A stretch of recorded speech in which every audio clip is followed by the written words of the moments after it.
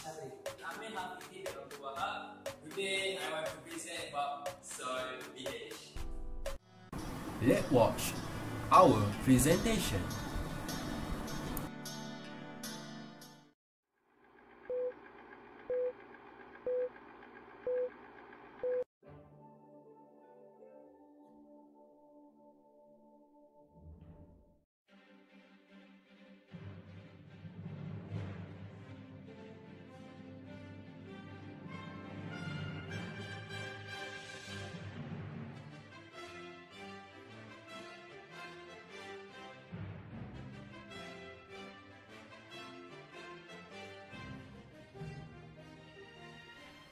Chapter 7 Soil Chemical Properties. Subtopic Soil pH. Do you know what is pH? pH is a measure of how acidic or basic water is. The range goes from 0 until 14, with the 7 being neutral. pH of less than 7 indicate acidity, whereas a pH of greater than 7 indicates base. pH is really a measure of the relative amount of free hydrogen and hydroxyl ion in the water. Do you know what is soil pH? The term pH is from the French word pouvoir hydrogen or hydrogen's power. Soil pH is an indication of the acidity or basicity of the soil and is measured in pH.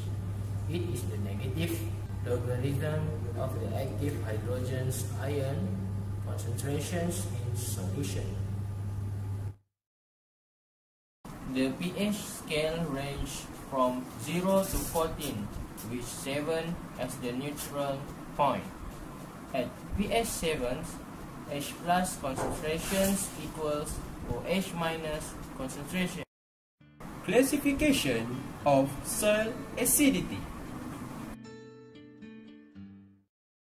Research suggests 3 pools of acidity. First, active acidity.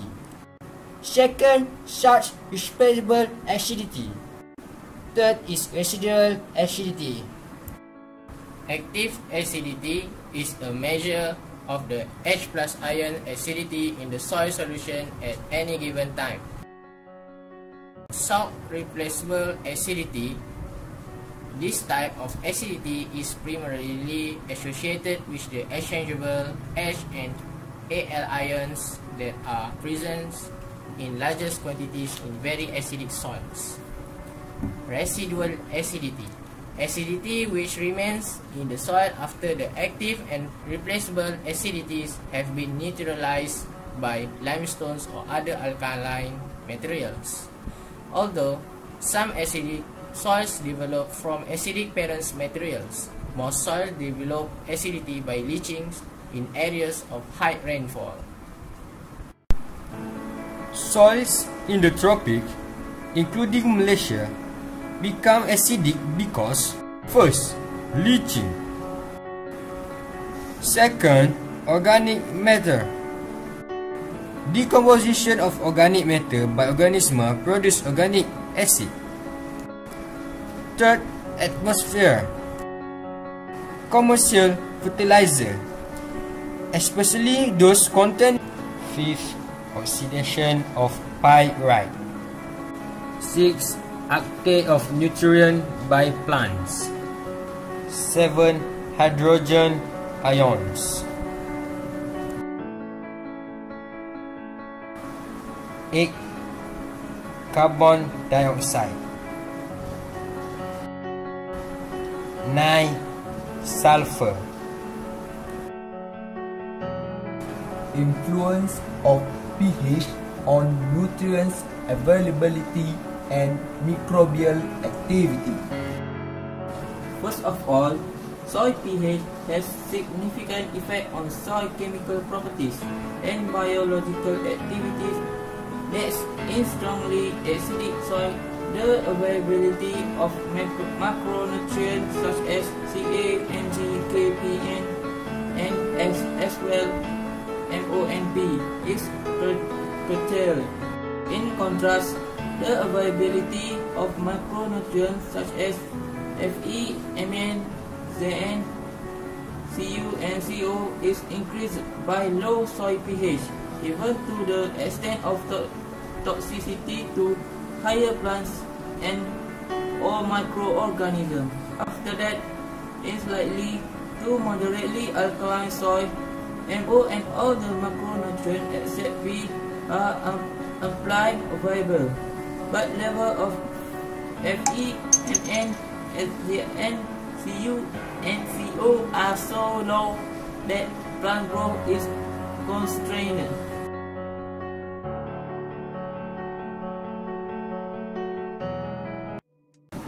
Buffering capacity. Buffering in soil. A buffer is a solution that can resist change in pH to a degree when an acid or a base is added to the solution.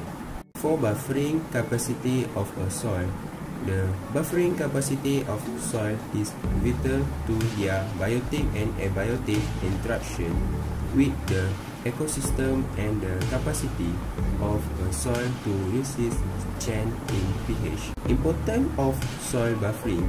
It can be used in making agriculture land recommendation for acid soil. Next, it can potentially be used in making as recommendations for decrease the pH for some soils. Example, blueberry. There are two methods of determination. First is dye method. The step of dye method. First, take a small soil sample on the white mixing plate and add a few drops of indicator dye. Second, then mix the indicator liquid with the soil sample to make a thick paste. Sprinkle white barium powder from the puffer bottle on the top of moist soil paste. For the white barium powder, change to the different color. Compare the new color against closest color on the color chart to obtain a pH reading. Electrometric method. Most accurate method using the pH meter. A censoring glass electrode is inserted in soil water mixture. Other ways to determine soil pH. The main substance we need are red cabbage, baking soda, vinegar, soil. Let's take the soil sample. Take the soil sample from the field. Topsoil is the organically enriched horizon at the soil surface. The upper 12 until 25 cm, also called the plough layer, contains majority of plants' root, organic matter, nutrients, and water. Take the subsoil sample from the field. Subsoil. Subsoil is made of layers underlying the topsoil, below the usually depth of tillage where much of water needed by plants is stored, and contain low organic matter. Experiment start. First, we need to boil the cabbage about 10 minutes. We need to provide 2 bottles of water that has been boiled red cabbage. First, we add the vinegar in the first bottle as the acid. As a base, we add the baking soda to the next bottle to determine the soil pH. I'm just going to take about 2 little... Provide the soil in 1 bowl. We need to stir the combination of 2 substances in the plate. We need to stir it until the process change of the color will happen. The solution shown is turned to blue. It means slightly alkaline.